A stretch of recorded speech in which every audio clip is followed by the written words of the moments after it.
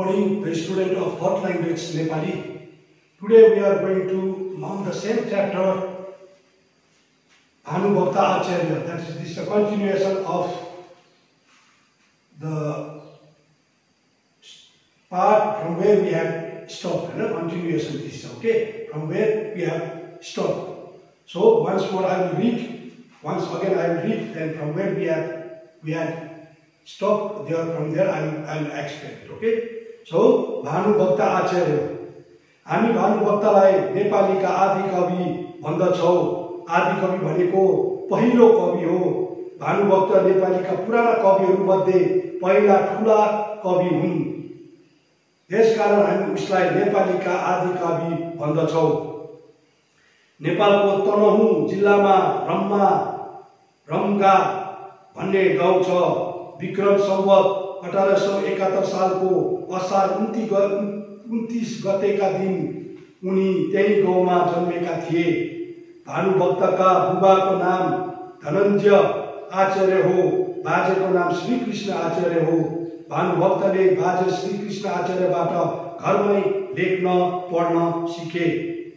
एउटा घाँसीसित कुराकानी भएपछि भानुभक्तको मनमा मानिसहरूको भलाइ गर्ने विचार आयो। उनले रामायण लेखेर त्यो विचार पूरा गर्यो। भानुभक्तले रामायण बाहेक बधु शिक्षा, भक्तमाला, रामगीता, प्रश्न उत्तरमाला पनि लेखे। Till here we reach. Now from here we have to I will explain. भानुभक्तले लेखेको रामायणमा 7 वटा काण्ड छन्। उनको रामायणलाई भानुभक्तीय रामायण भनिन्छ। विक्रम संवत 1925 सालमा 54 वर्षको उमेरमा भानुभक्तको मृत्यु भयो। उनको मृत्यु भए तापनि आफ्ना कविताहरूमा उनी बाँचिरहेका छन्। उनलाई नबिर्सनका निम्ति प्रत्येक वर्ष असार 29 गतेका दिन हामी भानु जयन्ती मनाउँछौँ। सो के भयो, भानुभक्तलाई उहाँले शिक्षा घरमै हासिल गर्नुभएको थियो। उहाँको बाजे श्रीकृष्ण आचार्यको हेरचाहमा भानुभक्तले स्कुलमा हैन तर घरमै शिक्षा लिएको छ। किनकि उसका बाजे एकदमै पण्डित थिए, ज्ञानी थिए। त्यसैले उहाँले श्रीकृष्ण आचार्यले आफ्नो नातिलाई घरमै नै शिक्षा हासिल गरेको थिए, घरमा नै पढाइसकेको थिए। र उहाँ भानुभक्तले धेरै पढेर एकदम पनि पण्डित भइसकेका थिए, ज्ञानी भइसकेका थिए, एकदम intelligent, wise. He became very wise because lots of wisdom, lots of knowledge he had got from his grandfather Sri Krishna Acharya. From him he had got the knowledge, everything else, education, all he got from whom only, from his grandfather. So one day when he was going around, making a round in his place, so he saw one man, poor man, simple man, cutting grass. So he asked that man, what will you do after cutting this grass? What are you going to do with this grass? We naturally say that he will go and give to cow. But this man, the simple man, this man was what he was doing. He, after cutting, he used to sell that grass. He used to sell that grass and some amount of money he used to get. And with that money, he wanted to make a pond. I have told you last time also. Pond. Why? Because in that village, I think there might not be a drinking water. Plenty of water, drinking water was not there. That's why he wanted to make in that village also one pond where he can fill up the drinking water bringing from the source and put there and say the people can take the water from that pond. That is what the high thinking, what a lofty thinking that this grass cutter, Ghazi, has thought in his mind. And that lesson he got, he was motivated. Bhanubhakta was motivated by saying that what he said to Bhanubhakta. He was motivated, totally motivated. He got the influence from that grass cutter. Then then and there he made a poem. Then and there.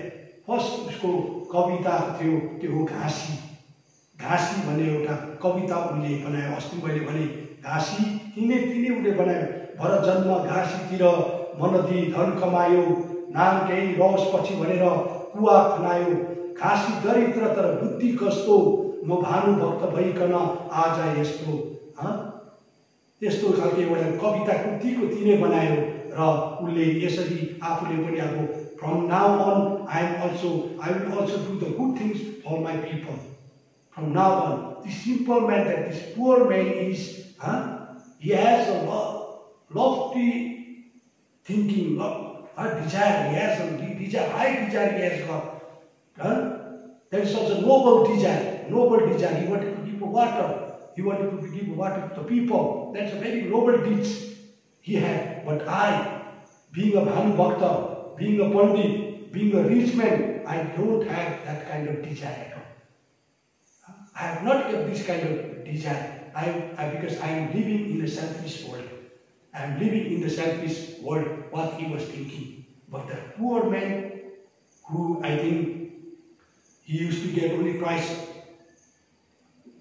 per day, twice a meal only he used to eat. But still, in spite of that, the poorness, still this man, this Ghasiwala, this grass cutter had very high desire. Noble desire he has got. He wanted to teach the noble deeds he wanted to do for the people, for the betterment of the society. So now, Bhanubhakta also has decided to do good for the noble deeds, noble good he was to do for the society. So, what he did, then after, उनले रामायण लेखेर त्यो विचार पूरा गरे, what he was thinking in his mind. So he has fulfilled that after writing Ramayana. After writing Ramayana, he has fulfilled that desire. So now even simple people can read that.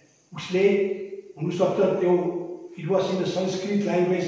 He has translated that Ramayana from Sanskrit into Nepali.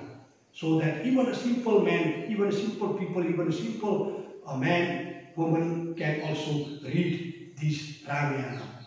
They can also experience now the feeling that experience about the God, the Ram, Sita, about Hanuman. They can also experience by reading in Nepali. So this what Bhanubhakta has fulfilled his desire, as the grass cutter, Ghasiwala, had a desire.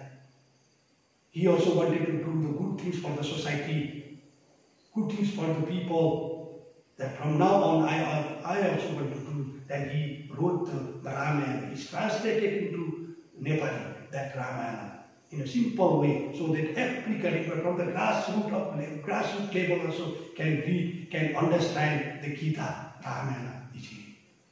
This way he had fulfilled his desire.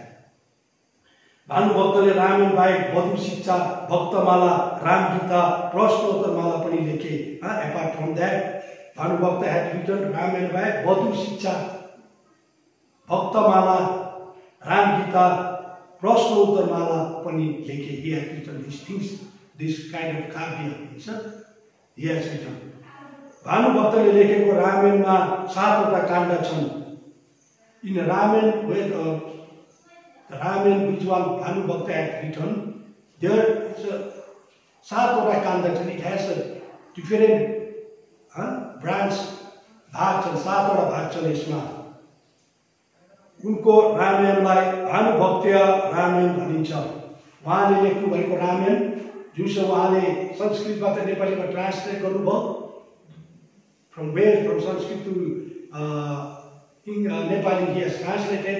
That Ramayana that he has written is called Bhanubhaktiya Ramayana. Bhanubhakta Ramayana भनेर हामी जान्न सकिन्छौँ. Because he has written that Ramayana, and that's why we can come to know now it's called Ramayana, Bhanubhaktiya Ramayana. Vikram Samvat 1925 सालमा 54 वर्षको उमेरमा भानुभक्तको मृत्यु भयो।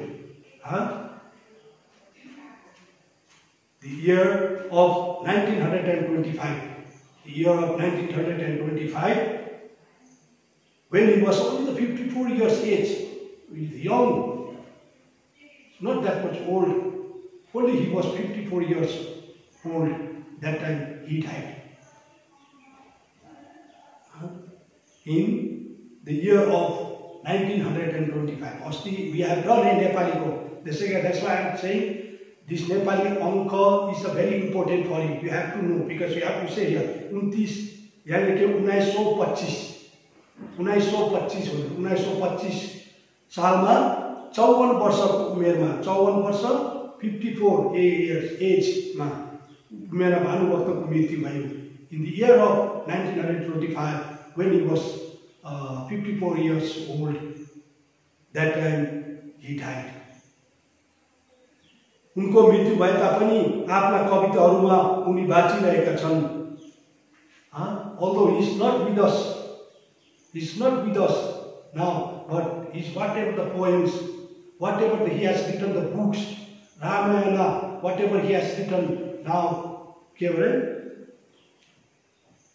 in that books, in that poems, he is still alive.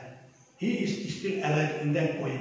Whenever we open this poem, whenever we read the Ramayana that he had written, books, then yes, we come to know still he is alive.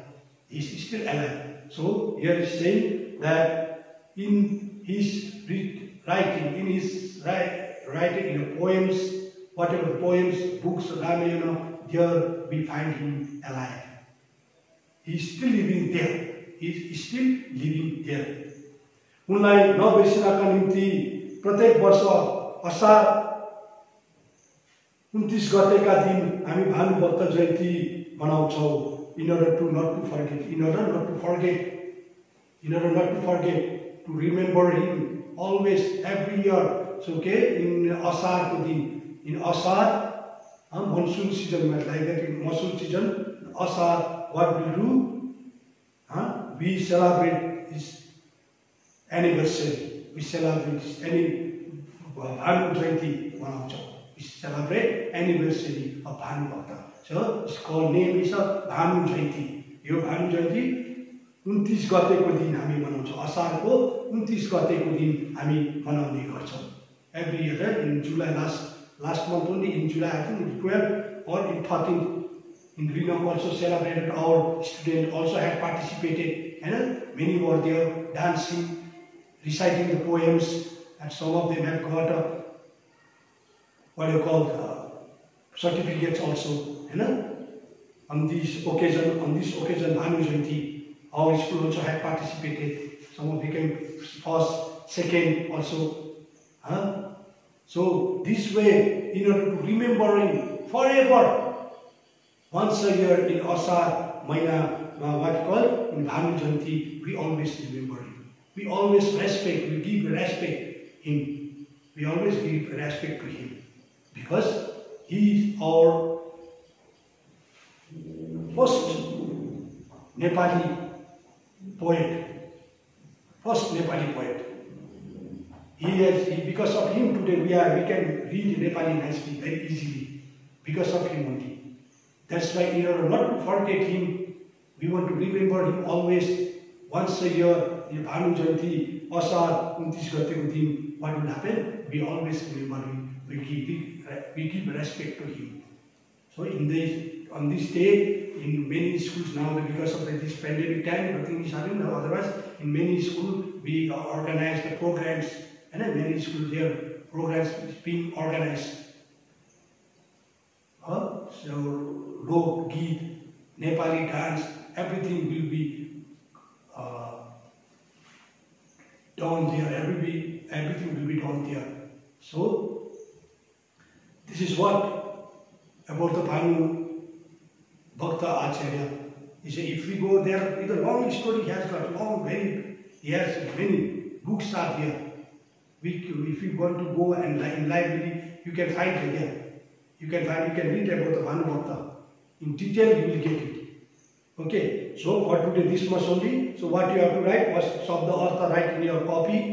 Then after question answer do. Prashna bhana lekha bhane यो क 1 नम्बरको पुरै question answer गर्नु. हिचे गरेर पढ लेख यसलाई पनि खातामा लेख्नु. साना साना वाक्यहरू बनाउनु. You write a sentence in such a way. Filling the blanks 4 number त्यो पनि गर्नु. 5 नम्बर ठिक शब्द छाडेर खाली ठाउँ भर र 6 नम्बर तलका वाक्यहरू ठिक गरेर लेख, करेक्ट गर्नु. All you did, and next time I will send you the correction. So next time we will learn about the Nepali months, about the Nepali months and Nepali Ritu season, about the season and the month of Nepali. We will learn next one. Okay, thank you. Be safe.